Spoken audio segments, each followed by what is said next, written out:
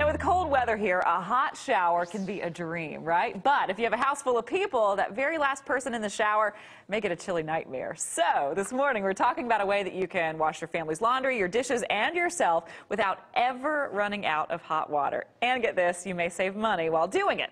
Welcome to the show, Mike Shuda from Rheem Manufacturing. Now, you're going to have to tell me, how can I multitask and do laundry, dishes, and shower and never run out of hot water? We're going to talk about this morning about how you can save money, save energy, and get all the hot water that you need for as long as you need it with a tankless water heater. A tankless water heater. Now, my husband and I have actually thought about doing this at our house because we've heard some great things about it. Now, we've been doing research. There are a lot of misconceptions out there. Yes, there are. About these. So I thought we might make this really fun this morning and do one of those games that we used to play when we were kids. You know, you have a question and it's hot versus cold, about how accurate the statement is, right? Okay, yeah. You know that game? Yeah, sure. So to make it really fun, we actually talked to some viewers about things that they've heard or read about tankless water heaters. Okay. So let's take a look at this first guy. Okay.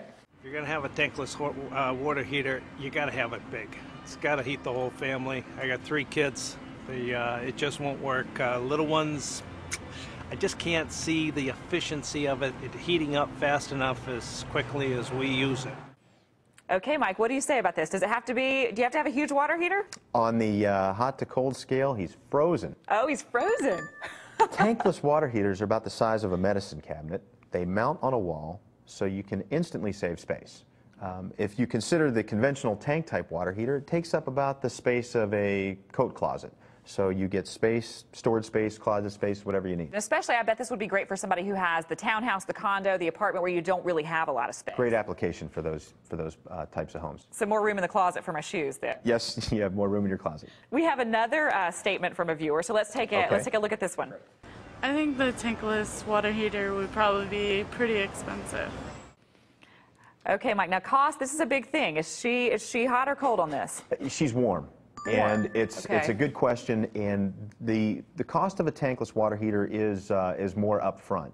Okay. And they need to be installed by a professional, but that shouldn't scare people off. You have to think about the long-term benefits. You also have to think about the total cost of the size of your home and where this unit will be installed in your home. Those will impact the cost of the unit. Now, if we're talking about long-term benefits, are we talking about like energy efficiency? Are there any tax breaks, things like that? Absolutely. In fact, you've got to first consider the comfort and convenience that tankless provides, but then the energy savings for a typical family of 4 are anywhere from 25% to 30% per month. Wow. So that's huge. You get that benefit. There are also federal tax credits up to $1,500 when you install tankless units, and then check out municipal rebates and tax incentives as well, because those can also apply and reduce the cost of the installation. We've got one more statement from a viewer, so let's take a look at that one.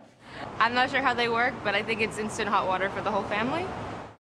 Now, I really love this because us ladies, we don't necessarily want to know how something works. We just want to know that it works. So where is she on this? Is she hot? Is she cold? Is she going to get instant water? Beth, she's cold. She's cold. She's cold. In fact, again, it's a common misperception. Tankless water heaters do not provide instantaneous hot water. They sense the demand for the hot water. They turn on, the heat exchanger turns on, heats the water, and runs it to the point of use.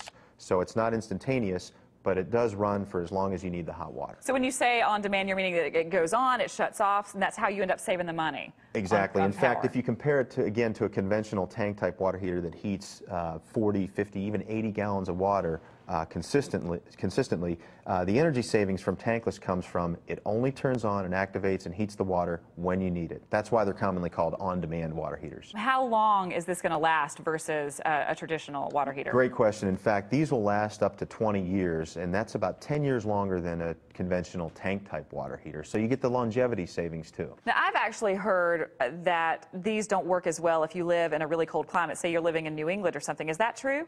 Yeah, another common misperception. In fact, tankless water heaters work just as well in cold weather climates. We just recommend that they're installed indoors versus maybe a garage or an outdoor application. Well, I would think if it's this small, you can find a place to fit this inside. Yes, you can. Absolutely. Maybe a kitchen cabinet. I don't know. You could, yes.